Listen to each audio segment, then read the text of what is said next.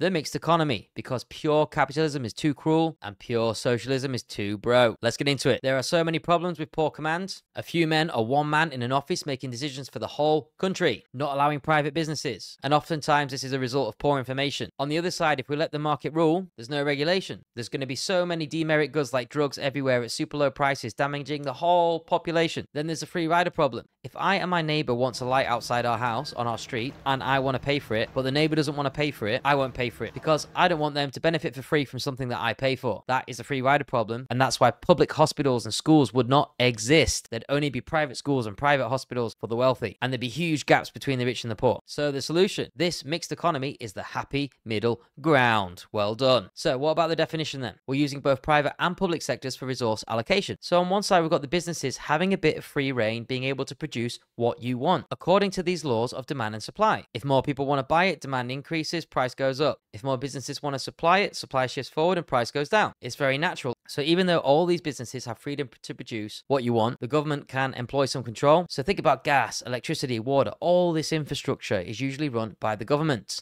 This offers a certain degree of guarantees and quality, maybe. So if the market economy is total freedom and the command economy is total control, the mixed economy is the middle ground where you're free, but not that free. So basically, what it's trying to do is trying to make up for the mistakes of the two extremes. So let's see how it does it. All these things that wouldn't be provided with a free rider problem, bang, you get them. Street lights, hospitals, free education in the UK, you all get it. But we also have the private sector with high quality goods, lots of choices and low prices, all fighting to get you as a customer. And the government steps in to control businesses. Think about drugs. They're going to regulate drugs. They're going to put laws on sales of them to protect the citizens. This is where the government believe you can't save yourself, so they save you for you. Okay, so disadvantages of the market system. Government inefficiency. In the private sector, time is money.